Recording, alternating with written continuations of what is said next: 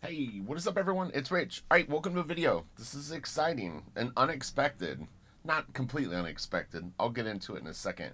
I'm going full screen mode so that we can check out the majesty that is Blasterkid.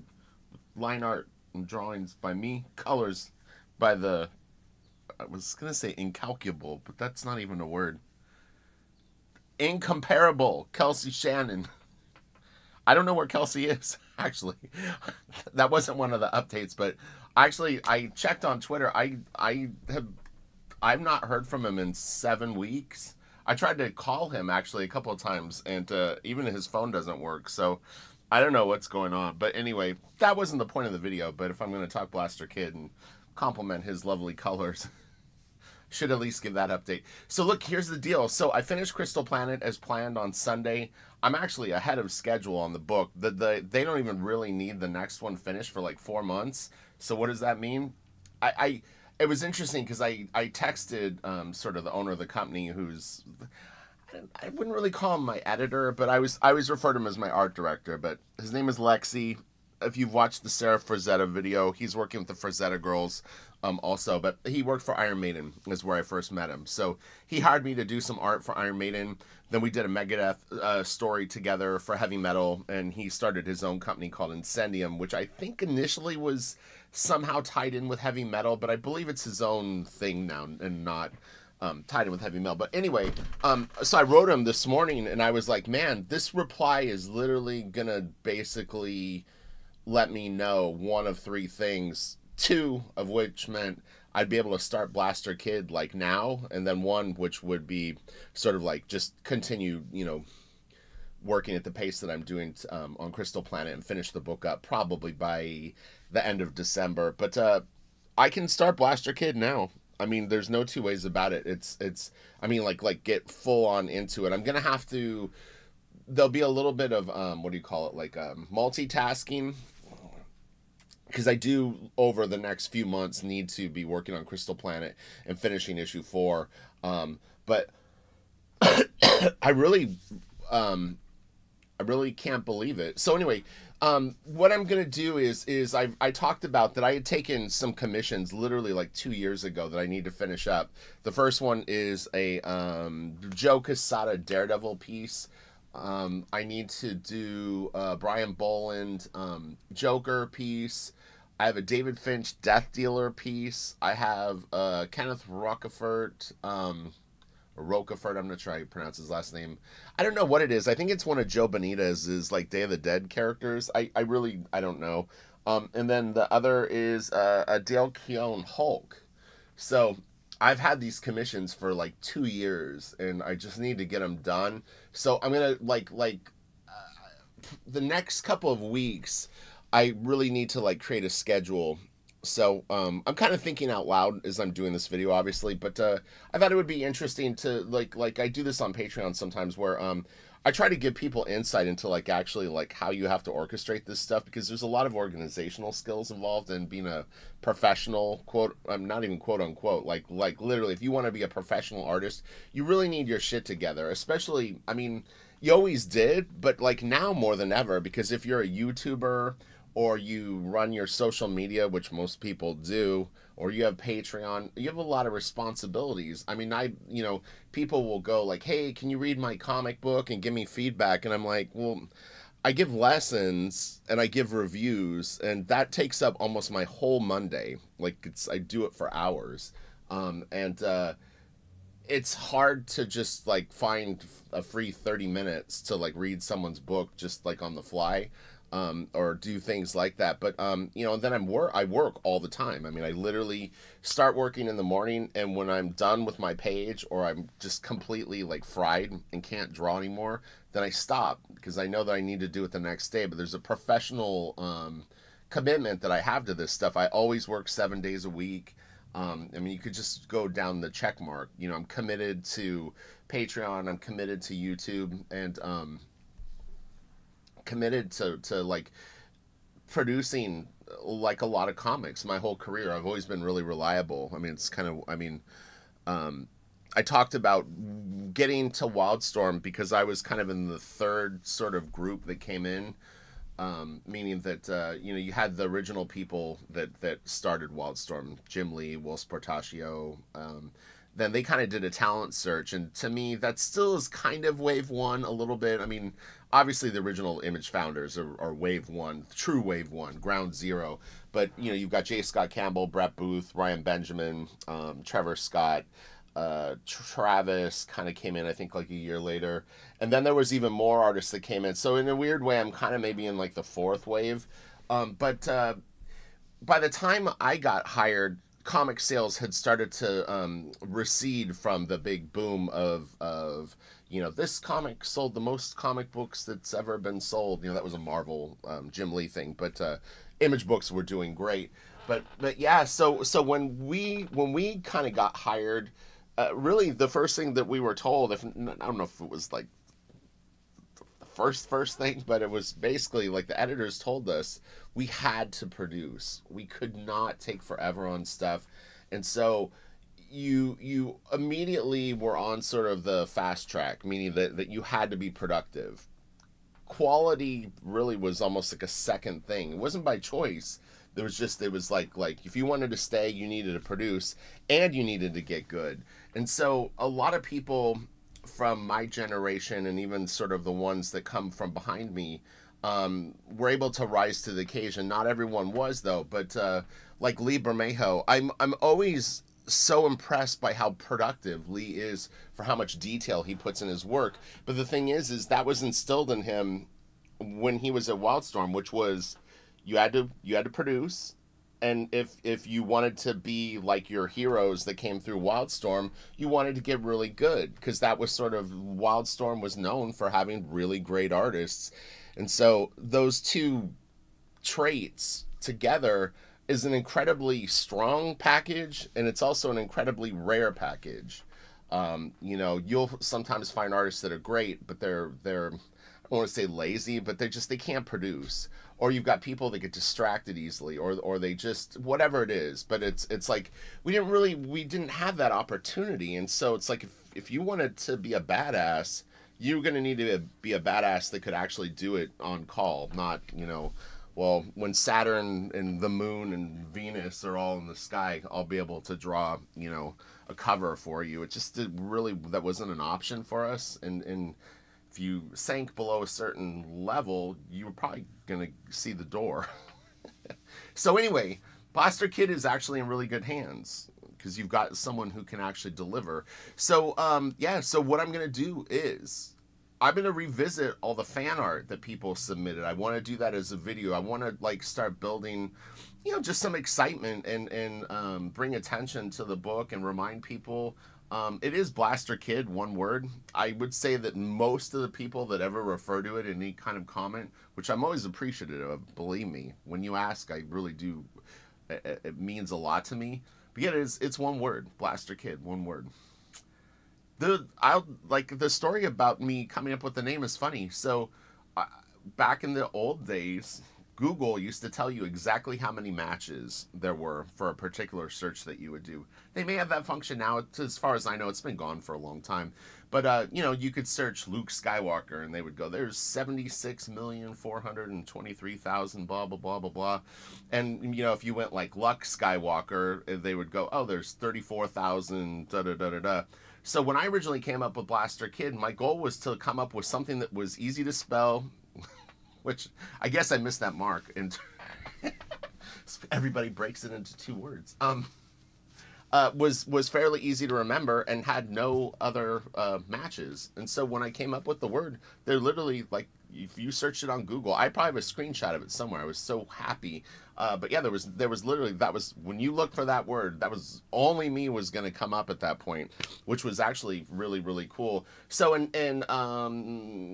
that was at a time where there wasn't a ton of comic book artists on DeviantArt. There was a few, two in particular that I know of for a fact, was Mark Brooks and Sean Galloway, Cheeks. And Mark Brooks on DeviantArt was Diablo77, and Cheeks was, I don't know, Cheeks, I think there's a number, was it Cheeks 74? Something like that. Anyway, so yeah, that was the thing, is you would come up with like sort of what do they call it, like an avatar name, whatever. But yeah, so I ended up signing up for DeviantArt as Blasterkid, and then over a period of a few years, I ended up doing a few kind of like studies, and kind of drew some stuff that was like sort of like, hey, that's Blasterkid, like, and it just kind of stuck around, you know, and I've redesigned her completely really from that point, and even a lot of these early previews that you guys are seeing, I've been pretty candid about this. I never really wanted to show exactly what she looks like until you get to see the book, or at least as we're going into the book. Obviously, with crowdfunding, you know, you want to show as much art as possible to one, set people's mind at ease. I'm telling you, you're in really good hands with me when I commit to something, and I'm all in on Blasterkid. That's the thing. I'm not even kidding. I literally, like, I have nothing planned besides Blasterkid for like the next 10 years. So although, like, the thing is I always want to kind of place this up front too, is don't think just because it's like, I'm not gonna milk it like I don't want to like a Wolverine or something like that, where like you don't know who's gonna live and die in Blasterkid. I'm just gonna say that up front. So the thing is if I tell you I'm gonna work on Blasterkid for 10 years, trust me, there's a lot of story involved in it, and it's not so simple as like, I'm just gonna keep telling stories about this one character, and she's gonna do this, and then she's gonna do this, and she's gonna do this. Oh, she got killed, but now I'm bringing her back for this other series. It's way different than that. I've you know, I've had a lot of time to be able to look at angles. I think a lot of people, they go, oh, well, you're a fucking artist, and like, what have you written? You don't even read comics, someone said the other day. I've been writing literally since I was like 10 years old, maybe even earlier. Not only writing like lyrics, like Dungeons and Dragons modules. I mean, music. It's I've always been able to create stuff really at the drop of a hat. It's not hard for me to actually do it. I also love problem solving. So the thing is I'm really, really good at not only creating puzzle pieces, but thinking abstractly. And so I'm able to really combine a lot of different things, and generally speaking, sometimes I'll even surprise myself in terms of like how I connect things, and I'll figure it out even after I've actually done it, where I go, wow, like, how the fuck did I do that? And I've done it with art too, so it's just kind of in me, and I might not even really be fully aware of what I'm doing. But the thing is I actually do take writing really seriously, and I'm constantly listening to interviews with people that are creative and that write and do things like that. And so, look, there's going to be mistakes along the way with Blasterkid. There's no two ways about it. There's going to be things that I'm going to screw up on just because of a lack of experience in terms of like story, you know. But like I said in a recent video, I think on Patreon, if I can afford to, I do actually want to hire an editor to kind of help me make sure that I'm clear. I want to make sure that if I'm presenting things that I'm doing it in a proper way. I want to make sure that there's suspense, that the adventure is there, that it's exciting, that it's not overly verbose or underwhelmingly, you know, like a lack of it. You know, I want to make sure that the pages are designed well, that the storytelling is dynamic and clear and all these things. And so, you know, I've been lucky enough to be in the business a long time, and I have really good relationships really with just about anyone I've ever worked with. I can't really think of more than maybe a small handful of sort of pair-ups that just kind of didn't really work. So, you know, that's just one of those things that happens, you know, in life. It's funny, as I've gotten older, I don't really worry about it as much. I used to, like, you know, be more concerned if someone didn't like me. Now I don't really care as much. I mean, you obviously don't go out and try to, like, destroy relationships, but it's like, there's a lot of people on this earth. You're not going to please all the people all the time. In fact, I've got someone on eBay right now that hates me, but they fucked up, not me. So, if they're listening to this video, it was on you, man.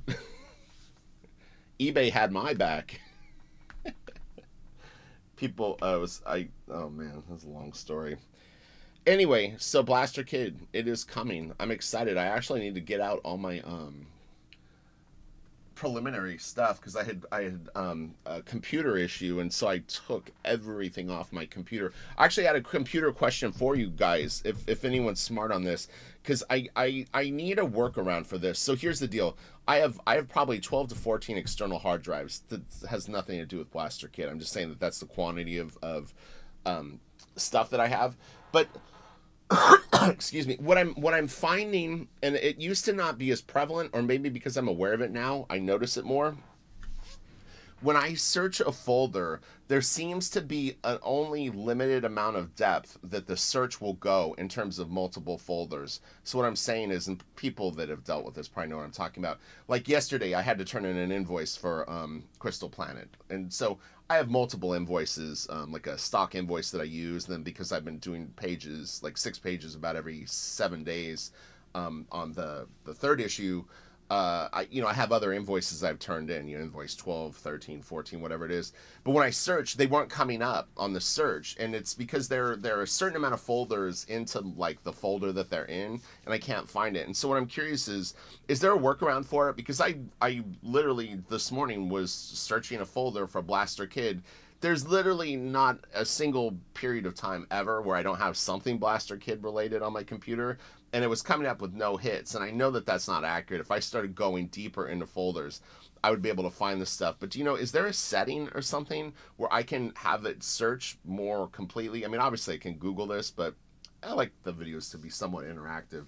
So yeah, I'm kind of curious about that, because it's frustrating to me when I'm looking for something and I want to find like all the Blasterkid stuff on an external hard drive. My concern is sometimes I'm maybe not like even getting the opportunity to find it because it's too many folders in. Like after 13 folders, it just doesn't do it. What I've been doing slowly is I've actually been going through all my folders. There's thousands though. I mean, I've been saving stuff on my computers for 20 years now, 22 years. It's a lot of shit. The thing too is, as an artist, in particular, when I started scanning stuff at home, you just end up with so much stuff. It would be weird. I wonder if there's artists that don't actually save any of it. Hold on, I'm going to count how many external hard drives I have. I have 1, 2, 3, 4, 5, 6, 7, 8, 9, 10, 11, 12, 13. I have 13 external hard drives. It's a lot. I've only had one fail on me, and luckily I was able to back everything up. It started working really slow, and I was like, oh shit. But anyway, all right, so that's the update. Is I'm gonna go through the fan art and try to organize it, and even the submissions that people did, and share your work on Blasterkid. I thought a fun way to kind of get things rolling is to revisit all the stuff that you guys did, because I really appreciate it. You spent time on it. I think it's the least that I could do is to try to give you guys a little bit of exposure. I'll do the best that I can. It's not going to be super easy to like actually credit each person, but you're more than welcome to, in the comment section, say, hey, at 3 minutes and 5 seconds, that's my piece.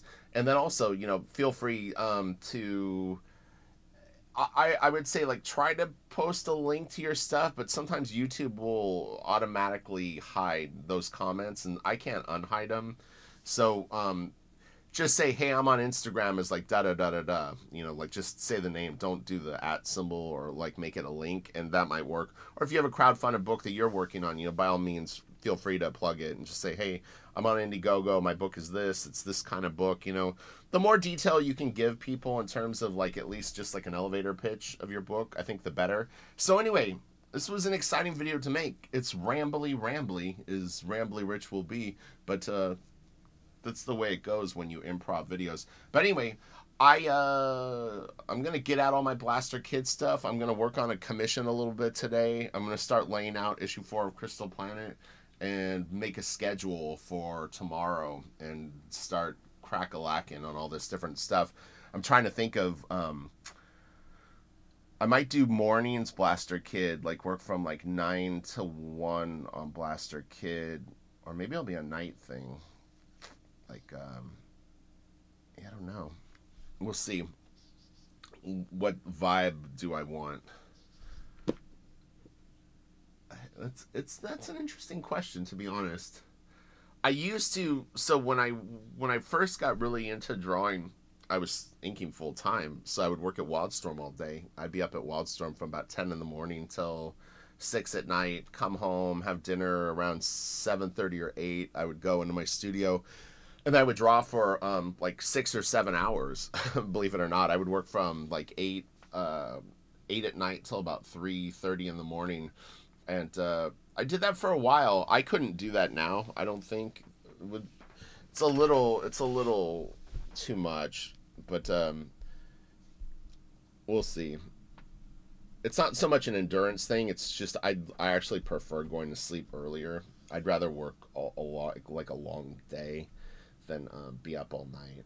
So, all right, I'll talk to you guys later. I'm excited, man. This is really cool. Kind of unexpected. Like I said, there were 3 scenarios. One would be just to finish Crystal Planet, like kind of back to back, and the other 2 were both, you know, me being able to work on Blasterkid either full time or part time, and the part time one came through. So that's awesome. So, all right, I'll talk to you guys later. Have a great day, and I will start going through the fan art. And then I'm sure as I show the fan art, there might be more coming in. So I'll give a link to the email address and all that stuff so people can know where to submit stuff. So, all right, I'll talk to you later. Have a great day, and thank you so much for your patience. All right, bye.